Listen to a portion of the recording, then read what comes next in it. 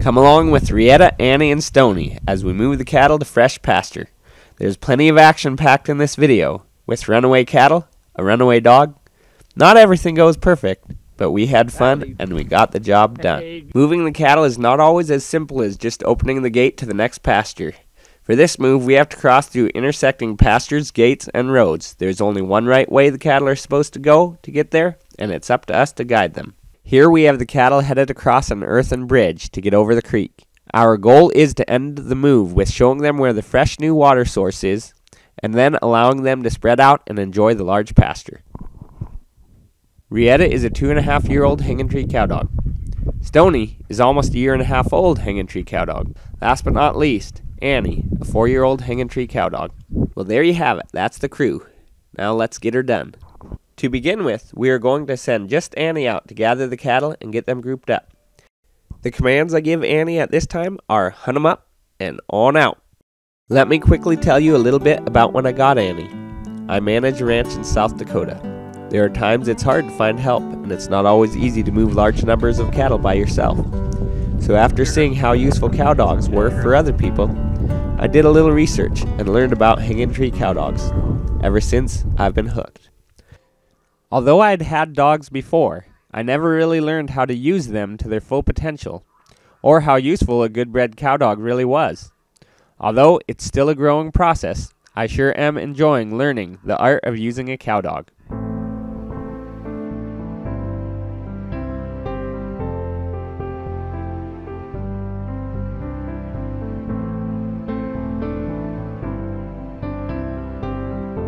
It's the beginning of March here. We didn't have much snow at all this winter, which made it easy to keep the cattle in good condition. In a few more weeks, they'll start calving. I'm looking forward to when all the green grass will start to grow, and praying for rain, as we are really dry at this time. One of the reasons I didn't send the other 2 dogs out is they take a few more commands to get them to understand to go all the way out, around, and gather. In the process of correcting them and giving them commands, it can cause Annie to think that she might be doing something wrong. I do look for opportunities for the other dogs to learn how to gather also. Look for future videos of Stoney and Reata gathering on their own. Because I compete with my dogs, I like them to learn to think independently of the other dogs instead of learning to just follow the leader. That being said, there are still lots of times I like to work them all at once so that they can help each other and back each other up when it gets tough.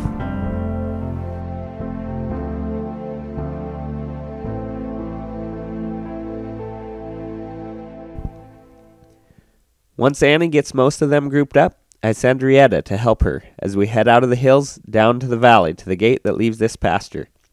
When it looks like they're going smooth, I'll send Stoney out to join them.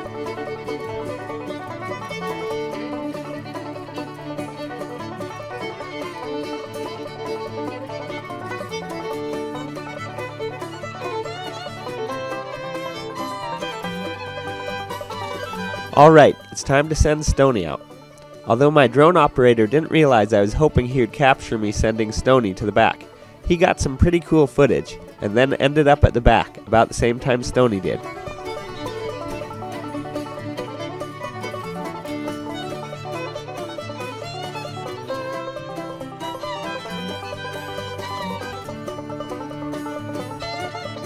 These dogs are always looking to see if the cattle are getting away from me.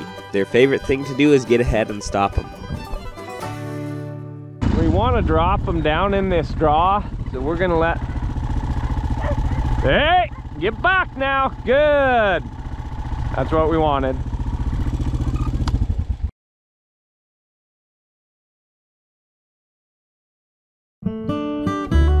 The cows are definitely feeling good on this cool morning and enjoy kicking up their heels. Normally I don't like the cattle to just take off running like this, but the problem is they're going exactly where I need them to go.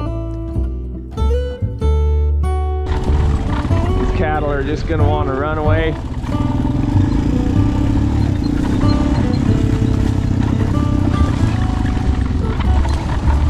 Good boy. Stoney's covering that side.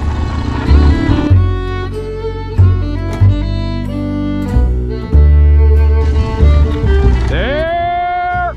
No! There! Down! Got all three there. And get back! Get back! Good dogs. At this point, I send the dogs back to pick up the stragglers in the rear. There's a small group that the herd is splitting away from that are just standing in the back. The younger dogs are still a little too excited to go all the way back. They were thinking about wanting to get ahead of the herd and stopping them. But Annie knew exactly what I wanted. So I let her pick up the stragglers while I go on ahead on my side and using the other two dogs to control the other side.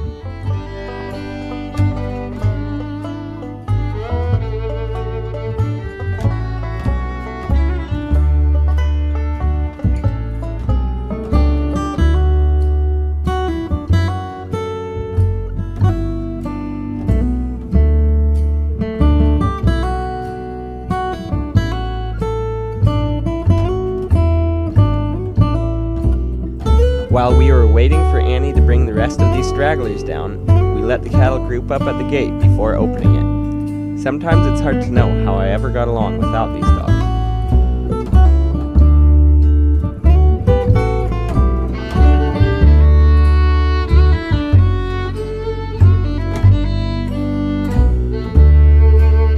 While we were waiting, I used the young dogs to keep the cattle from packing in this wedge-shaped corner. Annie and Reata are pretty good at knowing that they need to bring the cattle all through the gate. Stoney is pretty sure the cattle are getting away from us, and he takes off to get to the lead.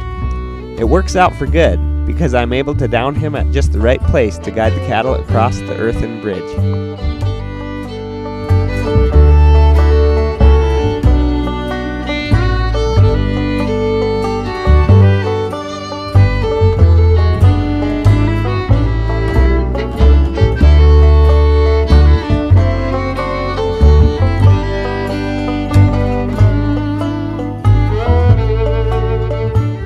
I don't want the dogs crowding the cattle across too much, so I come back to down the dogs to ease up on the pressure.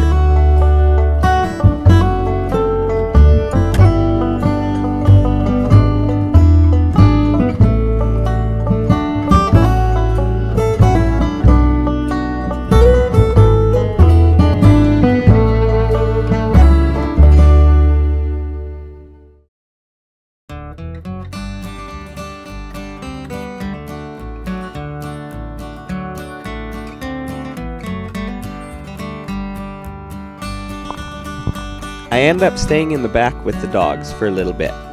Annie and Reata are used to me working with them from any position, but Stoney gets confused and is sure the cattle are getting away from me, so he takes off for the lead before I can stop him. While I leave my position and take off to bring Stoney back, I leave Annie and Reata with a big job. They have to bring the cattle through two gates with a right angle turn between them. Then they're going under a one-wire fence. I am able to catch Stoney and get back just in time to help give the dogs guidance in getting these last few cows through the gate. The commands would have sounded something like this. There. Here. There. Walk up.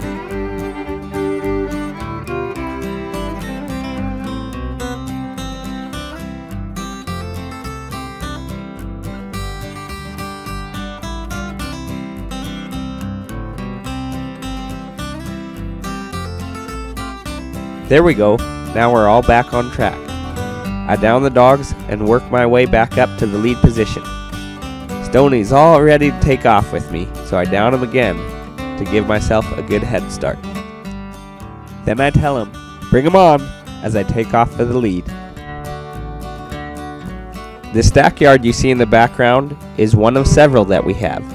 Even though we do winter grazing, we still have to supplement them with alfalfa hay and good quality grass hay.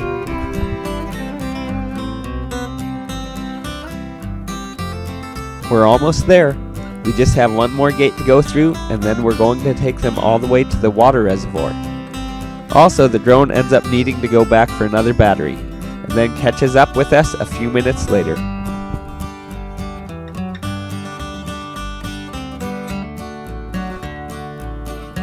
I expect the cattle to be thirsty, All we're looking for now is for them to wrap around the dam and get down where they can drink easily.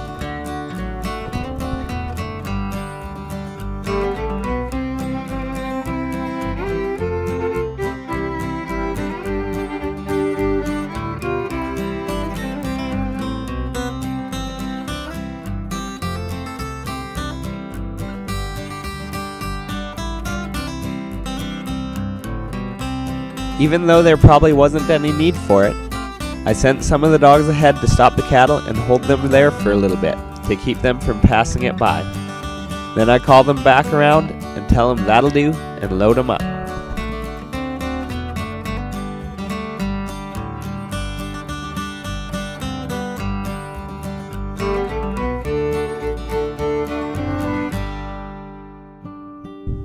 Go load up. Reata, go load up.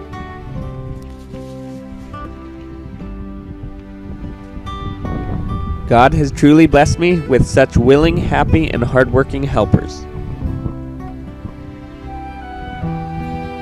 Next, we look the cattle over one more time before leaving to let them spread out over the whole pasture. 2 weeks later, the cattle are almost ready to move to the next pasture.